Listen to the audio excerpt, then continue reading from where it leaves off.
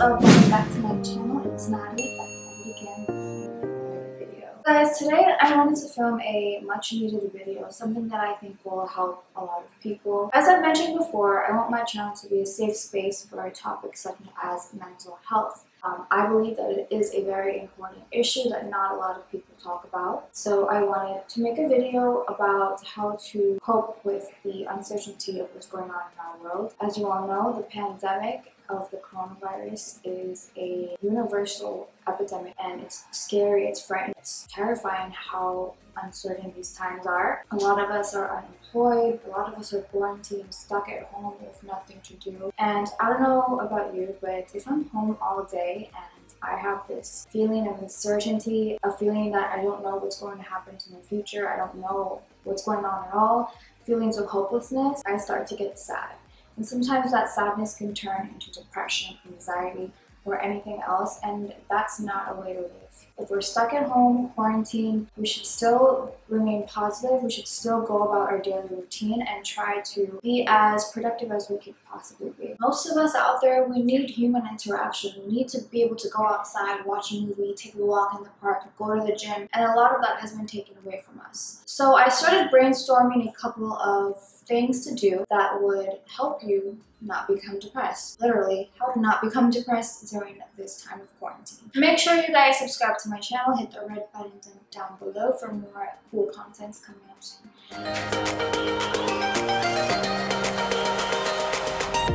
So I think that the most important thing one can have during this time of quarantine is a peace of mind. Practicing a state of mindfulness is something that's always helped me. And with that, I mean breathe. Being able to be alone and be happy. Being able to be comfortable in your own space and not needing someone's words to make you feel better about yourself. Mindfulness means breathing and being present in the moment with no worry. Some ways that you can practice this mindfulness obviously is to meditate or do yoga. I'm not going to preach this. I don't want to sit here and be fake and say I do yoga and meditate. I honestly have not mastered that. My mind just runs a little bit too much, but I do want to try that. I will start to try yoga. Meditation is great if you want to sort of get out of your head for a moment and just be in the present. It's a proven fact that meditation helps people focus on a particular object or a particular concept that helps them bring their mind to a state of mindfulness. I'm not going to preach that I know how to meditate because I've tried so many times and unfortunately I have not mastered it, but I know that it helps a lot of my friends that do meditate, so I really recommend everyone to try that. That's definitely something that I want to try as well. An app that's great for relieving stress and anxiety, relieving tension, is an app called Headspace. I'm sure all of you are familiar with it. Headspace is an app that has training courses and narratives where someone is sort of guiding you along a meditation. There are hundreds of guided meditations on Headspace from stress, anxiety, coping with changes in your life, or restlessness. There are meditations that focus on physical activity, productivity, and just coping with everyday drama that happens in anyone's life. They also have on-the-go meditation, so if you're on the go in a car, on a train, on a bus, instead of listening to music, try to listen to some of the meditations on Headspace. There is an annual subscription or a weekly subscription, I believe, but it's free for 12 days. There's a 12-day free trial, so go ahead and just try it out. See if you guys like it, if it helps in any way. I do believe that if you listen to one of these in the morning, your day just becomes more productive. It's also so important to go outside. Go outside for fresh air. If you go in your backyard or in your front yard, you're not going to catch the virus. But go outside, go for a walk. Go for a walk with your mom or dad. Go take your dog out for a walk. Go for a jog, go for a run, try to release endorphins because that will really put your mind at ease. Whenever I'm feeling sad, I just go outside and I feel the sun on my face, and for some reason just the vitamin D on my face makes me feel so much happier. It is proven that sun just makes you happy. So if you do feel like you're in a slump and you are stuck in a rut and you don't know what to do, just go outside and breathe. Number two. The second tip I have for not getting depressed during quarantine is exercising. I try to at least work out or do a quick workout once every day in my room. Not gonna lie, I barely went to the gym before because of my busy schedule. I do work almost 50 hours a week and I did go to school, so I barely had time to go to the gym. I don't know if that's an excuse, but the free time I had, I did not want to go to the gym. I wanted to stay home. So I've been doing at-home workouts for a long time. I find that they're so much fun to do. Just pump your music out loud, just work out in your room. You could wear whatever you want. No one's gonna look at you weird. I've always been self-conscious going to the gym, but working out in my room is great. If you have a yoga mat, if you have dumbbells, weights, endurance belts, then I recommend that you use them. If you don't have equipment, that's totally fine too. Just do whatever workout you feel most comfortable with at home. There's also this great app that my colleague actually told me about called the Nike Training Club app.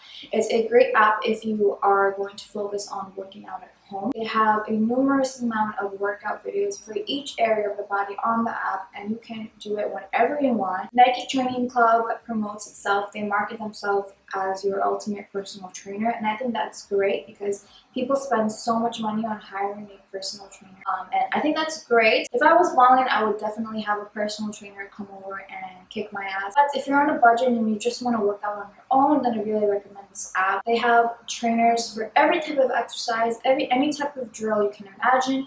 They have cardio, strength endurance, whatever it is, workouts that focus on losing weight, building muscle, toning up.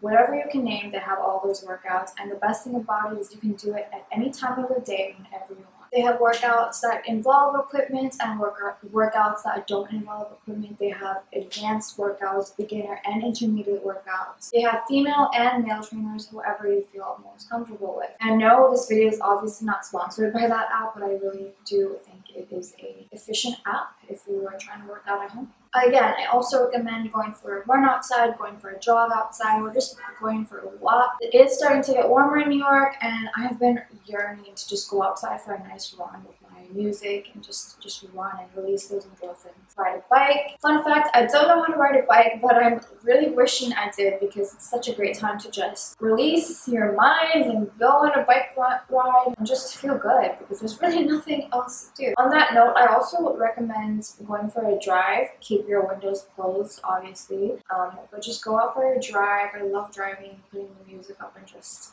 letting my mind wander. So if you don't know how to ride a bike, I would recommend going for a drive, even though that's not really exercise. It's just really important to release those endorphins. Just laying in bed and sitting on a sofa watching TV all day, it could really get you into a funk. So it's really important just to keep moving and remain active. Numero 3.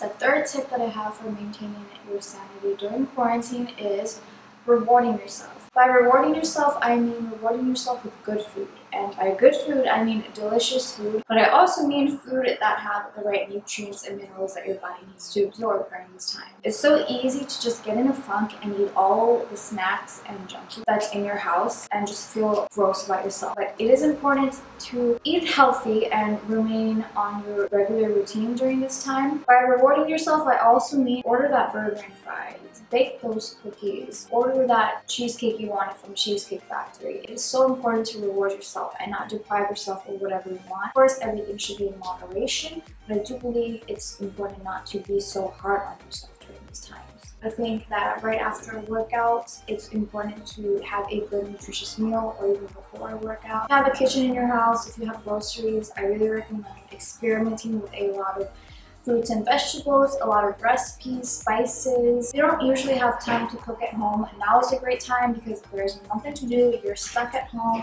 and you probably have a kitchen. I love cooking, I love experimenting and just being salt bay and throwing in ingredients into a pot and just seeing what comes alive. So I really recommend that you guys do that. Try to use fresh ingredients instead of just cooking ramen all the time, which, not gonna lie, I'm guilty of doing that. It's so important to just keep your body healthy and also hydrate. It's so easy to not drink water at home because you don't really think about drinking water at home. I don't know, but when I'm at work, I constantly am drinking water. When I'm at home, for some reason, I just don't. So it's important just to get like a big water bottle. I have this really cute water bottle from Amazon that I got a long time ago that I always keep at home. I never bring it with me anywhere because I know I'm going to lose it, but I'll link it down below. It's this cute water bottle here, and it just has motivational quotes on every measure of the bottle, and it just tells you to keep going. Keep going throughout your day, whether it be about drinking water or just facing every hurdle in your day. I think it's a great water bottle to have. I'll link it down below. It was so cheap. And by rewarding yourself, something that I do a lot is if I've been eating healthy all week or if I've been saving money,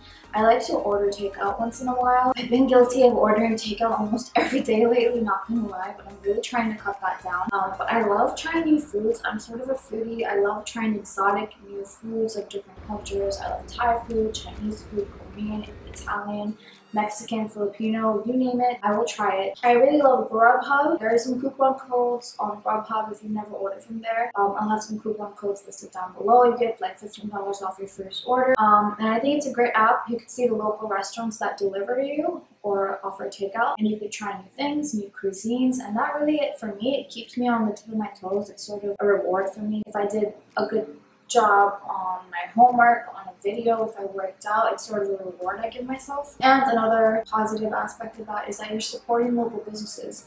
Right now, businesses are really struggling because they can't remain open due to the government shutdown. A lot of businesses are losing money. They are counting on delivery orders and takeout orders just to remain open. So I think it's great to support local businesses. Try to order from local restaurants rather than McDonald's, Burger King, those large corporations that are going to stay in business anyway.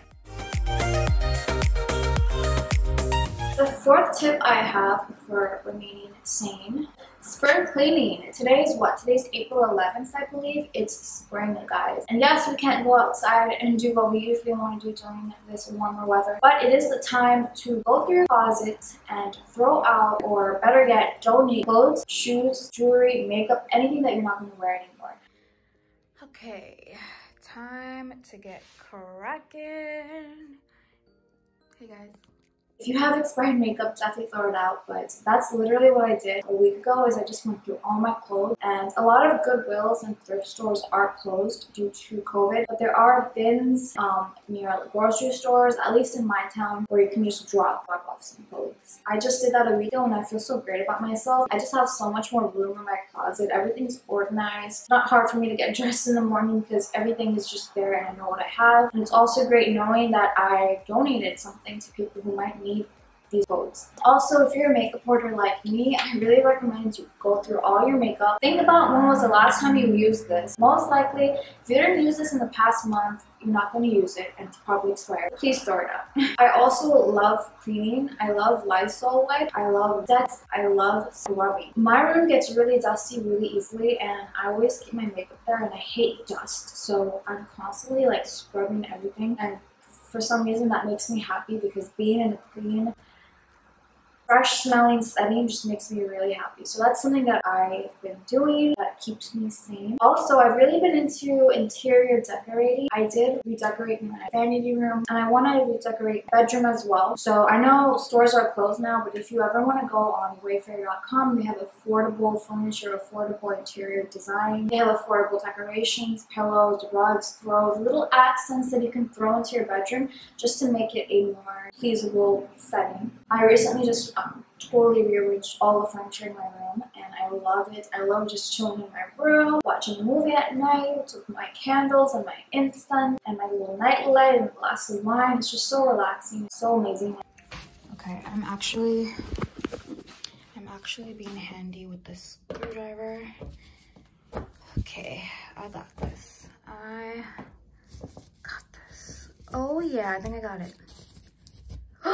Yeah, boy. Okay, it's not completely done yet, but basically I got rid of the ugly dresser and I cleaned my mirror. I'm in the middle of organizing my makeup with the little flowers there, and this is like my headboard. And that relates to tip number 5, self-care. Self-care probably goes into every tip I've talked about, related into every tip. Self-care is just caring about yourself, caring about your well-being, which includes exercising, eating right, but it also includes personal hygiene. If you're a girl like me, try to do your nails. I did not try to do my nails because they're so difficult and I don't know how to do nails. I know that if I try, I'm going to mess them up. But if you're a girl that knows how to do nails, I recommend you do your nails, do a face mask on every day, take a bubble bath, do a hair mask, paint your toes, massage yourself or get someone else to give you a massage, massage your feet. I don't know what you do to make yourself feel clean, but just do it. Shave every inch of hair on your body, even if you're not getting any. Just shave because that makes you feel amazing. Light candles, light incense, just really create that aroma of peacefulness that can really help you get your mind to a state of calm. My sixth tip is just relax. Watch Netflix, watch Hulu, watch movies. I really recommend watching documentaries during this time just so your brain doesn't turn into mush and you're actually learning new information. I also really recommend reading books. At least try to read a book a week. Try to read news articles, but really try not to focus too much on the COVID news because I realize that the more news you watch on Corona, the more paranoid and just freaked out you will be. And honestly, just wash your hands, stay at home. If you feel sick, self-quarantine. Reading the news is not going to help with your state of mind, with your peace of mind. Watch any other type of news besides COVID news. Watch documentaries. I will list a few documentaries down below that I really enjoy on Netflix. Listen to music. If you are not into a certain genre of music, try to get into it. See if you like it. If you don't like it, you don't like it. But try to discover who you are. Try to discover your likes and your dislikes. Try to take this time to discover who you are, what you want, what you think your meaning of life is. I know that sounds so cheesy, like find out what the meaning of life is, but I think it's just so important to have a purpose. That's something that keeps me going, and it sounds cheesy and you might be like, Nadia, what do you mean to find a purpose? My purpose is to live. But it's important to stick by a code of ethics. It's important to have morals, to truly understand who you are as a person. Now listen a lot. Ooh, another tip is drink tea. That keeps you calm. It keeps you relaxed. Depending on what tea you drink, I really recommend green tea or chamomile tea. And it really drains out your body. Go to the bathroom and it just feels good. I know that these tips are sort of a given, but there are a lot of resources out there that not many people know about that could really help coping with a lot of stressors and triggers in our lives. And I hope that this video gave you some value, gave you some ray of positivity. If you are dealing with a lot of stress, feel free to comment down below, message me on Instagram. If you need someone to talk to, I am here. And just know that things could be worse and things will get better. We just gotta have hope, have faith, remain positive, and just go about our daily routine. I want to thank you guys so much for watching. Even if I'm getting just 10, 20, 30 views, I don't care. It's nice to know that there are people there listening to what I have to say, that find some kind of value in what I have to say. My purpose is to help people. I feel like I'm doing that by making these videos, and I hope that you guys appreciate that as well. So don't forget to like the video, subscribe to my channel. Hope you guys are staying safe. Hope you are healthy. Thank you guys so much for watching. I will see you guys in my next video.